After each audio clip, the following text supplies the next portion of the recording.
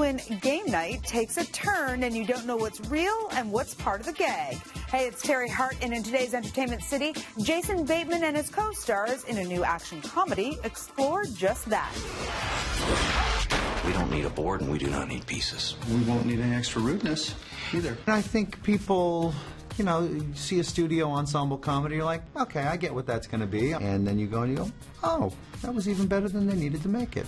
That's a promise from Game Night star Jason Bateman, who plays Max opposite Rachel McAdams' Annie, a couple who hosts a weekly couples game night. It gets kicked up a notch when Max's brother, Brooks, played by Kyle Chandler, plans a murder mystery party complete with fake thugs. So, when Brooks gets kidnapped, it's all part of the game, right? You can't just come in here and break the door like, oh!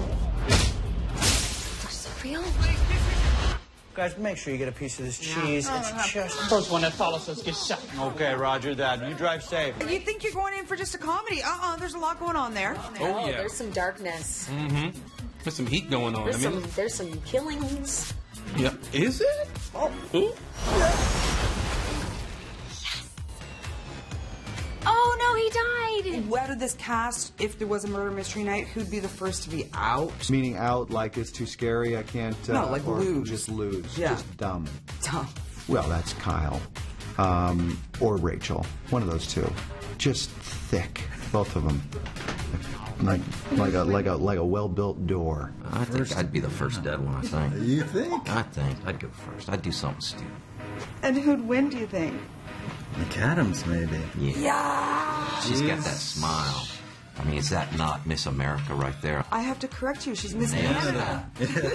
Jesse knows she's Miss Canada. The person that would win would probably be Rachel, because she would do the, I'm Rachel and I'm sweet and wonderful, but she could throw down. Is this gun real? Oh, no, Annie.